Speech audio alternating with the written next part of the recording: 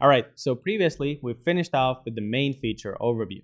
In this video, we're going to be going through the initial setup, where I'm going to be explaining all the fields for the visual. Now, before that, I just wanted to quickly take you through the sample report. If you remember, in the introduction video, I mentioned that you have a sample report available for download. You can do that through the description below. Within the sample report, you're going to have two fields. You're going to have a training view and you're going to have a network view.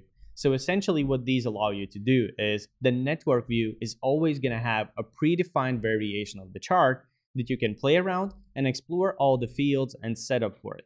Whereas the training view is something that we're going to be using whenever we're going to start building a new instance of the chart and going through the settings.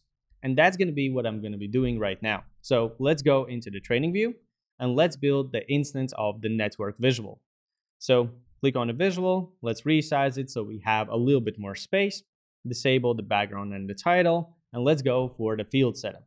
So the two mandatory fields that the visual have are nodes, which is going to be your columns, categories that you want to actually create the relationships for, and the setup for it is pretty simple. If I open up the table, you can see that all I have to do is, for example, drag in regions, drag in country. That's it. That's the way you create a hierarchy and extend the network. Now, the other mandatory field that you need to provide is a value. In this case, the field's called measures.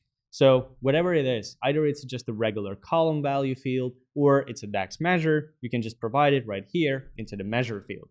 Now, once you do that, you can see that the chart is initialized and you have created your first instance of the drill down network visual.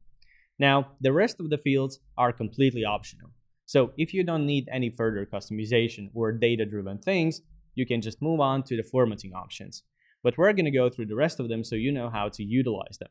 So the next option you have here is image field. By providing data here, you can actually automatically activate images on top of the nodes. Now, something that's happening within the network visual is regarding the setup. So you can see, for example, that in these cases, we have some nodes which aren't actually showcasing the images properly. That is because the network visual works on a category-based setup. So when you're thinking about a row of data, the image is going to be applicable for all columns that are within it. This means that category-based customization needs to be used. In this case, in order to, for example, hide the North American flag, the EMEA flag, or APAC flag, I can go into the formatting options, open up Category 1 customization, enable it first, open it up, and I'm going to disable images. So now we have an actually better representation of the chart because the images are only shown on the countries. Now, going back to the fields list, we have the node color field. Within the node color, you can predefine the colors directly from the data. And the values that you have here need to be provided either as a color name or an RGB code, or the last one, which I would highly recommend, is just a hex code.